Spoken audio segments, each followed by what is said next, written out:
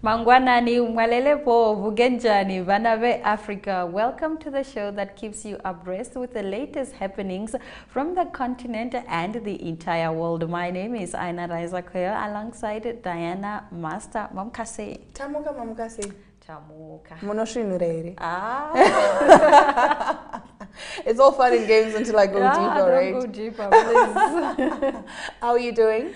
I'm well. How are you? It's a 1:45 weekend, Thursday. I'm excited. I'm also excited. Yeah, but before we get excited, let's actually get into what you can expect in today's broadcast. In Sierra Leone, the people fighting the sea to build a home. Nigeria's Bola Tinubu declared winner of presidential vote. Militants kidnapped 25 young people in northern DR Congo. We'll be back with the top stories right after this.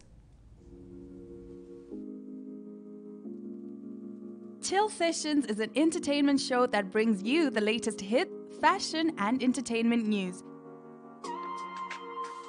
If you would like to feature your brand or campaign on this platform, contact chill@synergy.com.na. Chill Sessions, bringing art and entertainment to the people.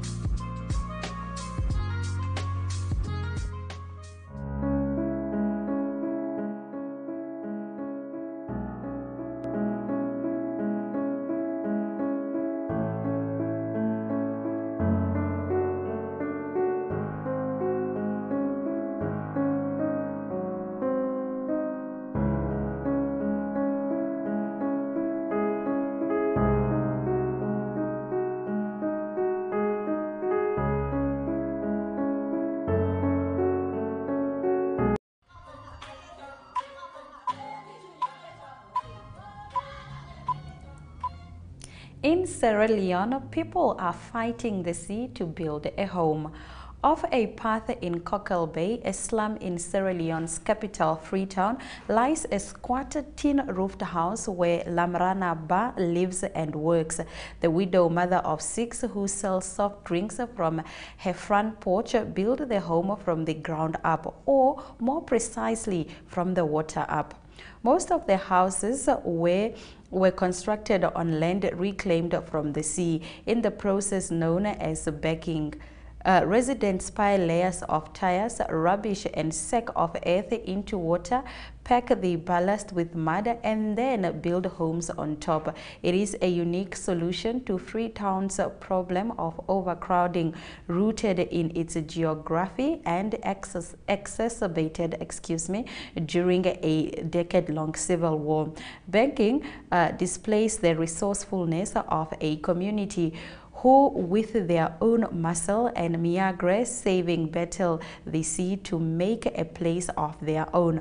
But their unauthorized homes also face perils ranging from floods to fire and struggle with lack of roads and basic services. Ba used to live in an ordinary apartment in the city, but after her husband died, she could no longer afford to rent.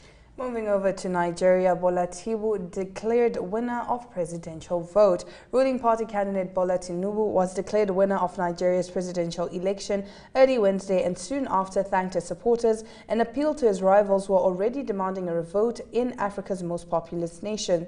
The announcement by election officials overnight was likely to lead to a court challenge by the second and third highest finishers in the weekend vote, Atiku Abubakar and Peter Obi. Abubakar also finished second in the last vote in 2019, then appealed those results before his lawsuit ultimately was dismissed. Tinubu's ruling All Progressives Congress Party urged the opposition to accept defeat Tuesday and not to cause trouble after they had demanded a revote, saying that delays in uploading election results had made room for irregularities. Tinubu received 37% of the vote, or nearly 8.8 million, while main opposition candidate Abubakar won 29% with almost 7 million.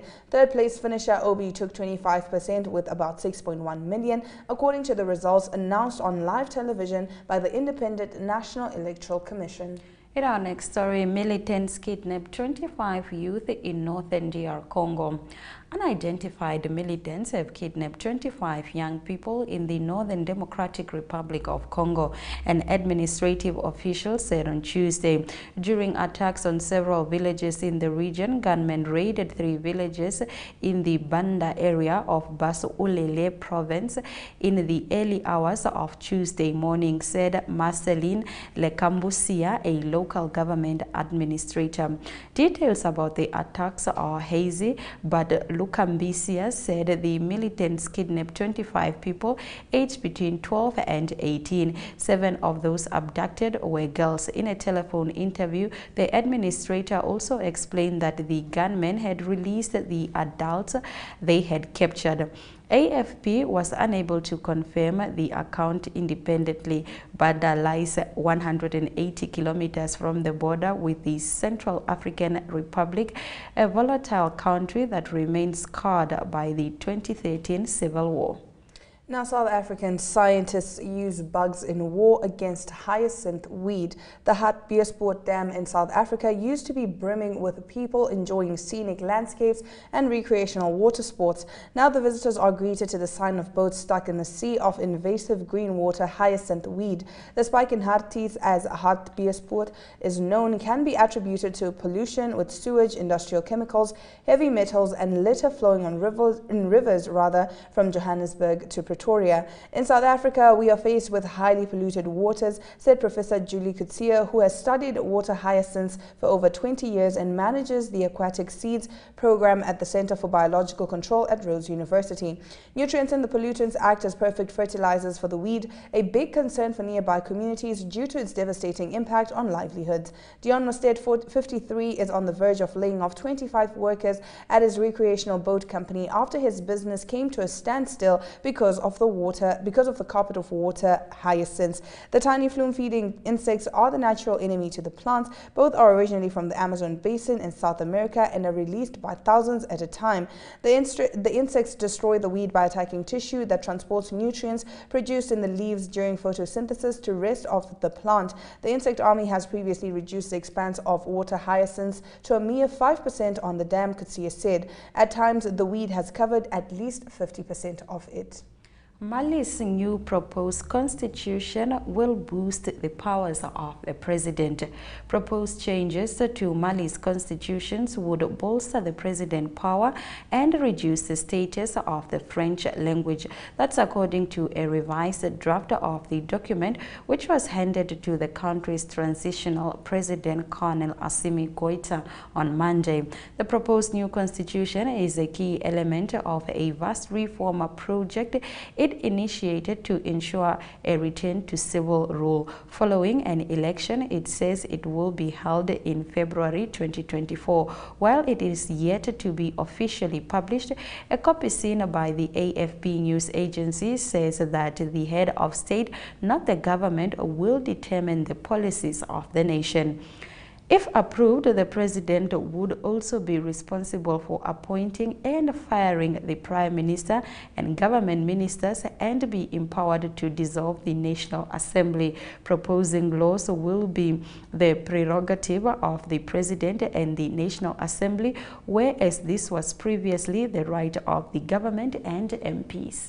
And now bringing us to the end of our top stories, Uganda sets plans for new anti-gay law. Uganda will propose a new anti-gay bill on Wednesday, the Speaker of the country's parliament said, as conspiracy theories accusing shadowy international forces of promoting homosexuality flood social media. According to an audio recording assessed by AFP, Anita Among told a prayer meeting on Tuesday that tomorrow we're going to bring a bill for anti-homosexuality. Among also posted a video clip of the meeting on her Twitter account, writing, "We shall jealously protect our cherished values and culture." Western governments and aid agencies working in Uganda are routinely accused of promoting homosexuality in the East African nation and have repeatedly defended the LGBTQ community from attacks related to their identity. In recent weeks, online conspiracy theories conflating child sexual abuse at boarding schools with consensual same-sex acts between adults have reached fever pitch. Uganda's government last month set up a committee to investigate the alleged promotion of gay, lesbian and transgender rights in schools. Science in 5 follows after the break.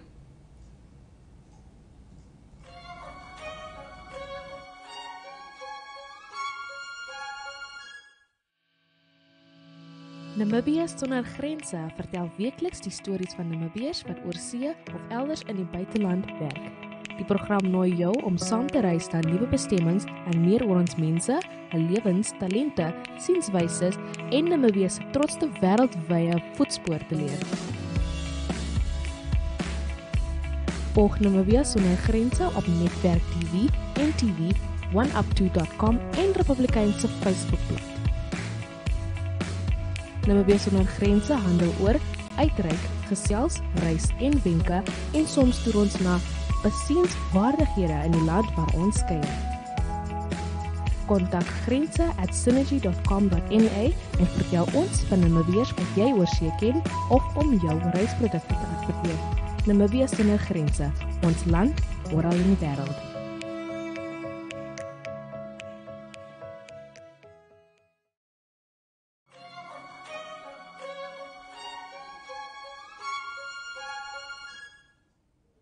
Now, as we enter the 4th year of the pandemic, what do we know about Omicron so far? Are there settings where you're more at risk? What does it mean to live with COVID-19? Well, Dr. Maria van Kerkhove explains in Science in 5.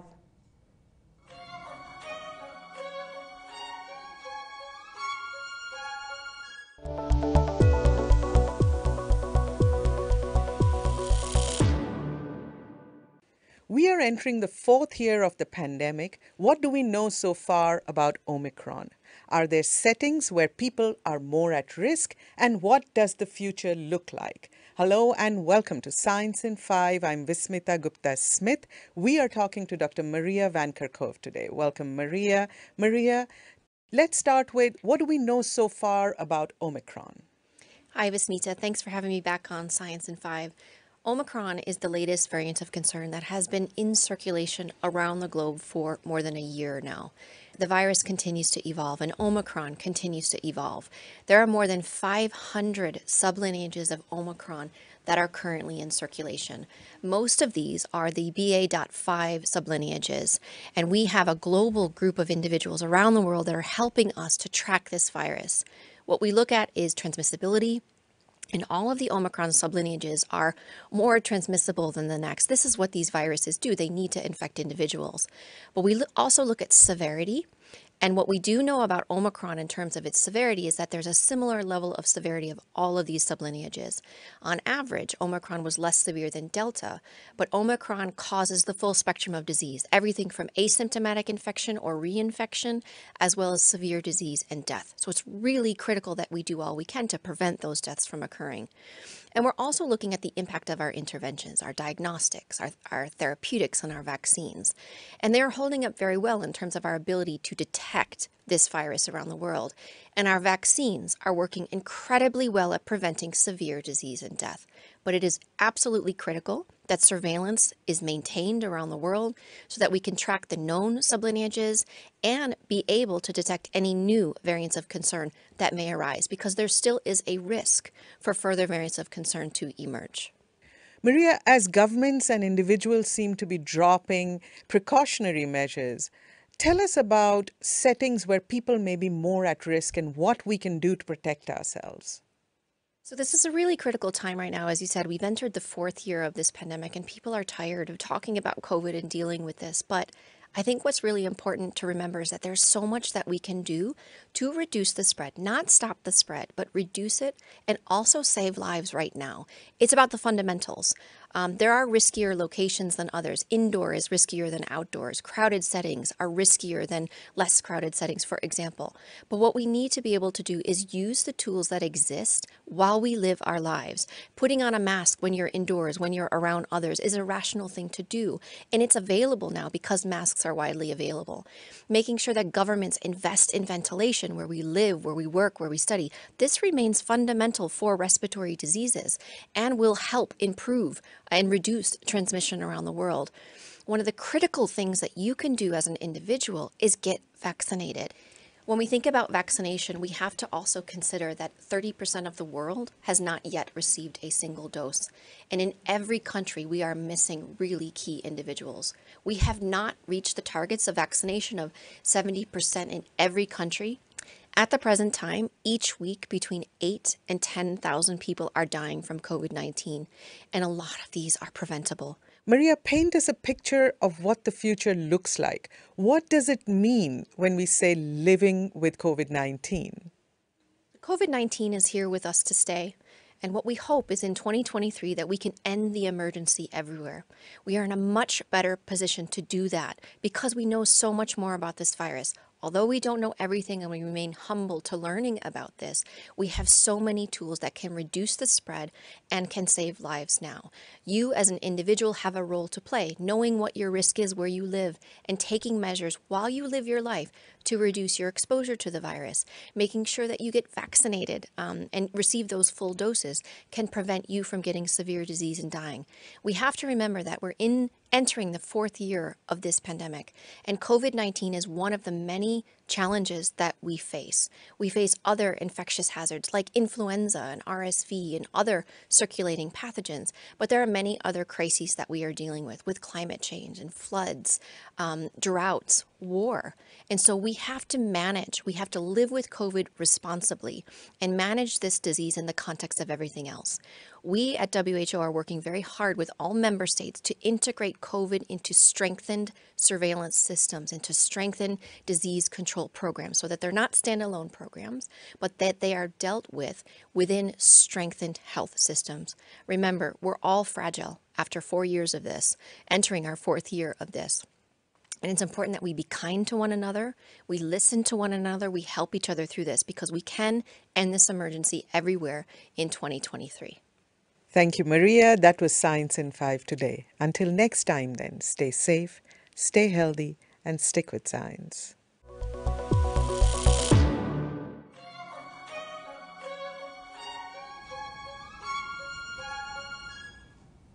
In economic news this morning, Uganda and South Africa leaders urge greater trade in Africa.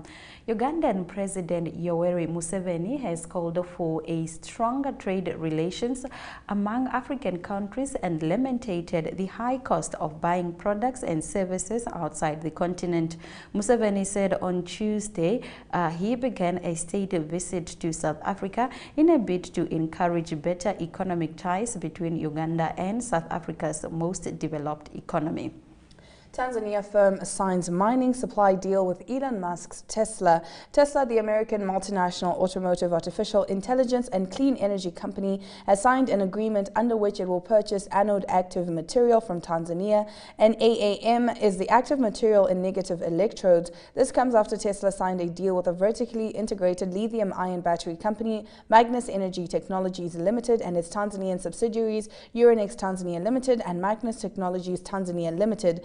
Magnus Energy Technologies Limited, which is listed on the Australian Securities Exchange, owns Uranex and MTT by 100%. Here are the economic indicators.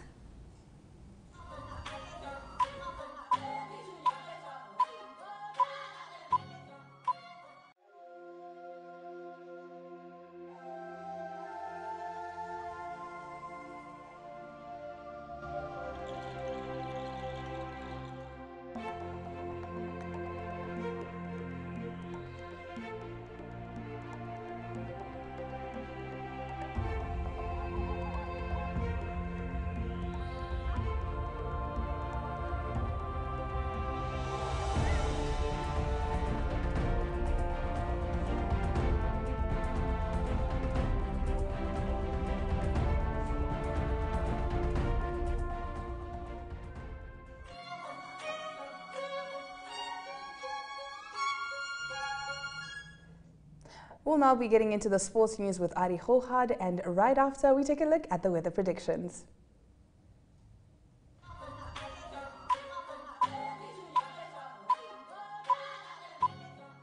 And starting off with tennis news on the men's tour, on the ATP tour, it is the Dubai Duty-Free Championship taking place. It's many of the top players in men's tennis playing in this tournament. It's an ATP 500 tournament. Number 1 seed, Novak Djokovic, he's back in action again after winning the Australian Open, and he beat Thomas Mahaj of the Czech Republic. Actually a tight game, a very difficult game for Novak Djokovic in his first round. He won 6-3, 3-6 and then 7-6 in the tiebreak in the third set. Mahaj, he is number 130th in the world, but a great performance by him against the world number 1. Also, world number 3, Daniil Medvedev, he played against Matteo Arnaldi of Italy. Easy win for Medvedev. He's through, winning 6-4, 6-2. That is to the round of 16. Also, number 4 seed, Philippe Auger-Aliassime, he's from Canada. He beat Maxime Chessy of the USA, and the score there was 7-6, 3-6, and 6-3. The winner there, Aliassime from Canada. Next for Novak Djokovic will be in the round of 16. He will play Talon Griekspoor. Griekspoor is from the Netherlands, and it is Novak Djokovic back after the Australian Open. He was out for quite a few weeks because of a hamstring injury. Didn't do too well against Mahaj. He was a bit rusty, but now he can play in the round of 16 against Griekspoor of the Netherlands. Moving on to some soccer news, it's FA Cup 5th round action that's completed, and it was a big result for Blackburn Rovers. Blackburn Rovers playing in the Championship League for quite a few years now. Used to play quite a few years in the Premier League, but it's Blackburn Rovers that beat Leicester City. They, of course, a Premier League team. They beat them 2-1, and that game was actually at King Power Stadium, the home ground of Leicester City. So great result for Blackburn Rovers, through to the next round of the FA Cup. More 5th round action, Manchester City, they beat Bristol City. That game was away, that was at Bristol City. It was a 3-0 win for Manchester City. And then Fulham, they beat Leeds at home by 2-0.